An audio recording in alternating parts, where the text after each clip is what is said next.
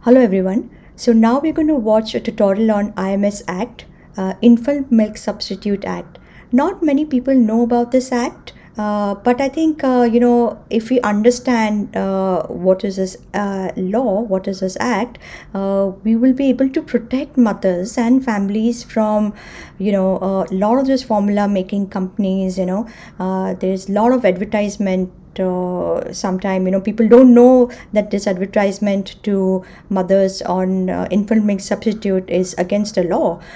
So do watch this tutorial and understand what is the law, and please pass on this message to everyone. Okay, thank you. Welcome to the spoken tutorial on the Indian law to protect breastfeeding. In this tutorial, we will learn about Infant Milk Substitutes or IMS.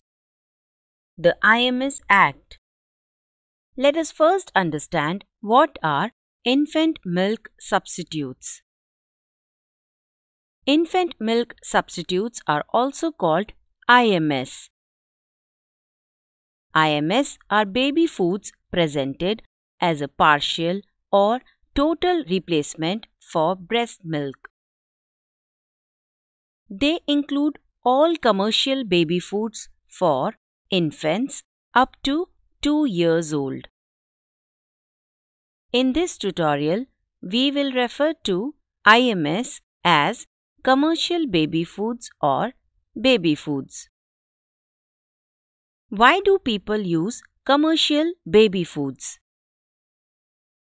There are 5 major reasons for the popular use of commercial baby foods. The first reason is the myth that compares commercial baby foods to breast milk. It is believed that they are as good as breast milk.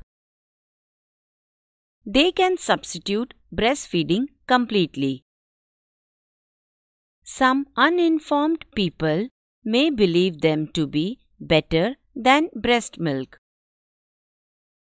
This myth is popular because their harms are not known or seen easily. People are not guided about their harmful effects properly. Also, the marketing techniques portray them to be equivalent to breast milk. Even many doctors or healthcare workers are not aware of their harmful effects. They do not know the losses caused by not breastfeeding. Hence, commercial baby foods are not considered dangerous by most people. There is a general social acceptance of commercial baby foods. This applies to feeding bottles and artificial nipples as well. No commercial baby food can be equivalent to breastfeeding. They may imitate the common constituents of breast milk. Common constituents include proteins, calories, or fats. However, they cannot have the numerous constituents of breast milk. Also, breast milk varies for each mother and her baby. Commercial baby foods do not have this quality. They are the same for all mothers and babies. They also do not have the psycho-emotional benefits of breastfeeding. They are very well known to cause undernutrition or obesity. They also cause infectious and non-infectious diseases. These diseases include cardiovascular problems and allergies. Their worst effect is that they make breastfeeding seem unimportant for babies. they stop people from seeing that breastfeeding is free and the best. The second reason for using baby foods is that they seem like an easy shortcut. Breastfeeding is a skill. It takes time and effort to learn or assist the proper breastfeeding technique. There could be problems while learning how to breastfeed. Mother needs the family's support to breastfeed at home. She also needs society's support to breastfeed outside home or at work. Therefore, commercial baby foods are considered as convenient alternatives. Let's discuss the third reason for the use of commercial baby foods now. Not well-informed healthcare workers use baby foods as an easy solution. They may not know how to help mothers to breastfeed properly.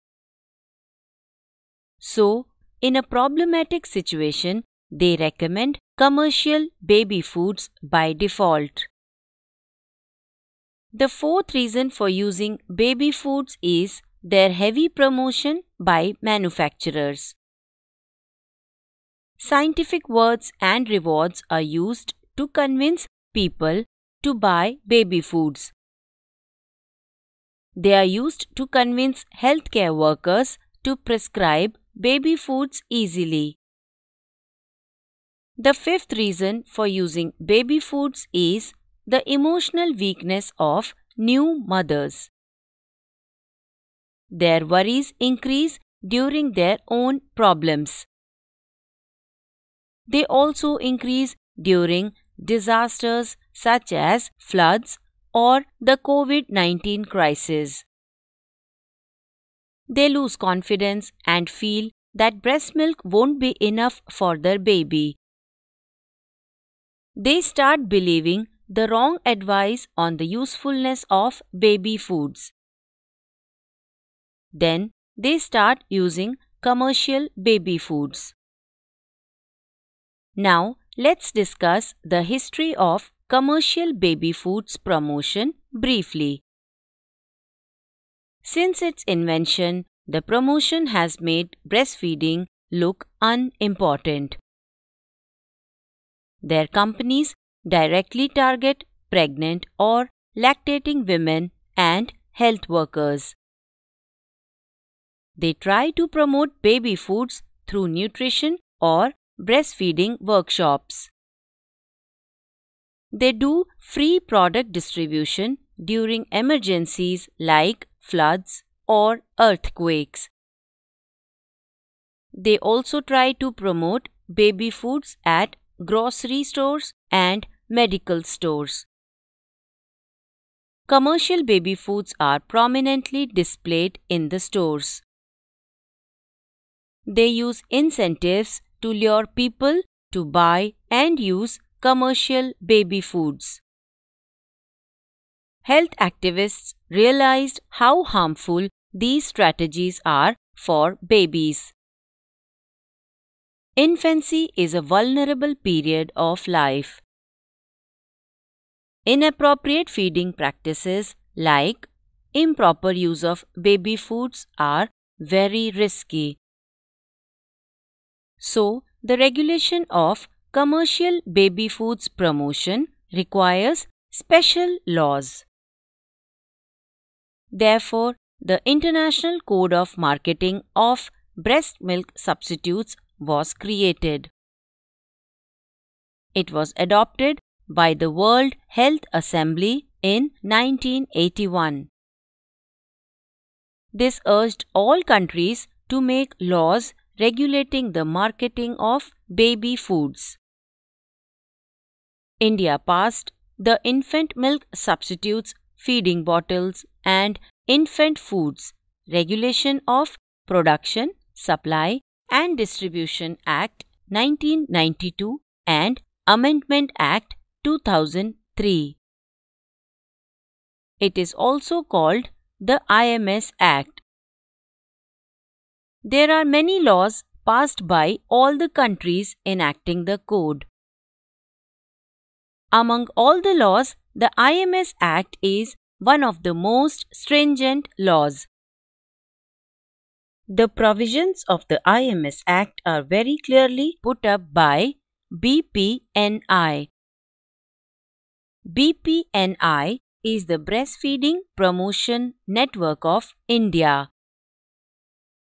Now, let's discuss the 10 violations of the IMS Act. The IMS Act is considered violated if a food is promoted by any means, specifically for children up to 2 years of age. The name of the food doesn't matter. If the products under the scope of the IMS Act are advertised. This includes infant milk substitutes, feeding bottles, and infant food. Any ad in any form or any medium violates the IMS Act. It includes TV, newspapers, magazines, journals, radio, SMS advertisements. It also includes social media, billboards, banners, and other advertisements. If the product or its samples are distributed to any person directly. This includes pregnant women or lactating women. If any kind of incentive is offered to use or sell the product. Incentives could be discounts or free gifts, etc. If educational material related to the promotion of IMS is distributed.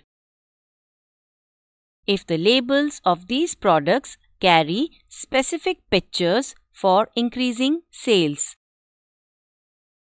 These pictures could be of mothers, babies, cartoons, graphics, etc.